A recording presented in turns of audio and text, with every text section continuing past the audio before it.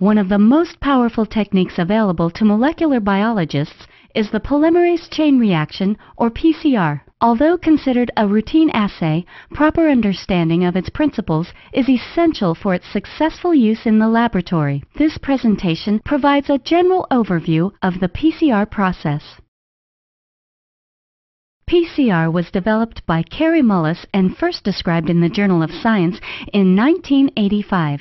This technique rapidly generates a large number of copies of a specific DNA sequence from genomic DNA or from cDNA that's reverse transcribed from messenger RNA. This process is also called amplification. The amplified DNA fragment can be used in many types of subsequent experiments and procedures such as cloning, sequencing, mutagenesis, allelic discrimination, and genetic identification. Essential PCR components include DNA template, either genomic DNA or cDNA, an enzyme called DNA polymerase, the same biological molecule that cells use to make copies of DNA, short pieces of DNA called primers that are complementary to the end regions of the DNA fragment or target to be amplified, and nucleoside triphosphates, also called dNTPs, which include the 4 DNA bases A, T, C, and G. The polymerase, primers, DNA template, and dNTPs are then mixed in a reaction tube along with salts such as magnesium to stabilize the reaction and buffer, usually at pH of around 8.5 to optimize enzyme activity. To amplify a gene of interest, primers, short DNA sequences or oligonucleotides, are designed to bind in a complementary fashion to the end regions of the target sequence. During the PCR process, the reaction components are subjected to many temperature changes. There are generally 3 steps involved in each PCR cycle. In the first step, called the denaturation step, the reaction is heated to a high temperature, typically about 94 degrees Celsius.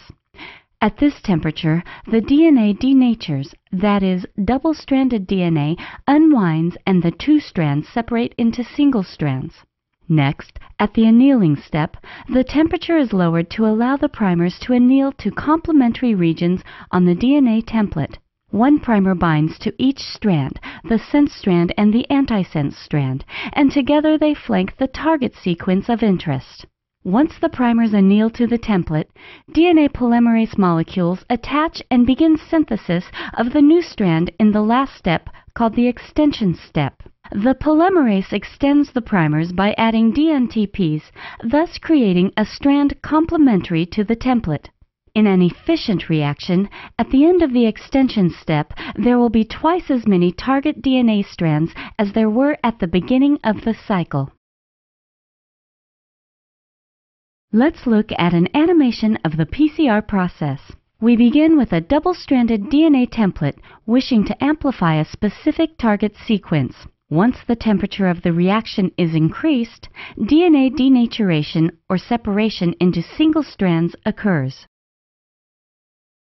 Next, the reaction is cooled to the annealing temperature, at which the forward and reverse primers anneal specifically to the complementary sequences on either side of the target. The DNA polymerase then associates with the target DNA at primer sites and extends the primers, replicating the target, bracketed by the up and downstream primers. The result at the end of the first PCR cycle is twice as many double-stranded DNA molecules as were present at the start. The denaturation, annealing, and extension steps are repeated in the next PCR cycle. Reheating the sample to about 94 degrees Celsius causes the double-stranded DNA molecules to denature once again. Cooling the sample to the primer annealing temperature again permits the primers to anneal. The polymerases then again extend the primers, thus generating new double-stranded DNA molecules. This cycling process is repeated about 30 to 40 times, with each cycle of heating and cooling doubling the amount of DNA target in the tube. Typically, the amplified product of these reactions is then loaded and migrated via electrophoresis on a stained agarose gel. The samples are compared to molecular weight markers to determine the fragment size. If the amplification reaction is efficient, the amount of target in the reaction tube will double with each PCR cycle. This leads to exponential growth in the amount of target. Thus, after n cycles, the amount of target present in the tube is given by the equation x sub n equals x sub 0 times 2 to the n, where x sub 0 is the starting quantity of DNA target added to the tube. So if you start with 1 copy of target DNA, after 30 cycles, you will generate 1 billion copies. In theory, the amount of amplification product grows exponentially, doubling with each PCR cycle as long as the reaction is allowed to continue. In practice, however, as the cycling progresses, reaction components are exhausted, causing the amplification rate to slow down and eventually halt. Now let's look at a classic PCR protocol.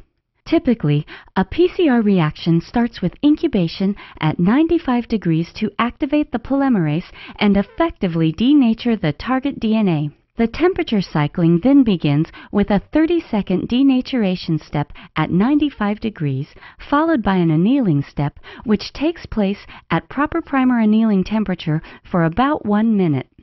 Next, the temperature is raised to 72 degrees for 1 minute to allow extension of the new DNA strands. Historically, an extra minute per kilobase is added to facilitate the extension of very long products. The denaturation, annealing, and extension steps are repeated about 30 to 40 times. A final extension step at 72 degrees for 5 minutes completes the reaction. This protocol is only a guideline for typical PCR. Successful reactions require careful design of primers as well as adjustment of the cycling conditions and buffer composition for the specific target and primer set. The PCR technique enables a vast number of experiments and analyses.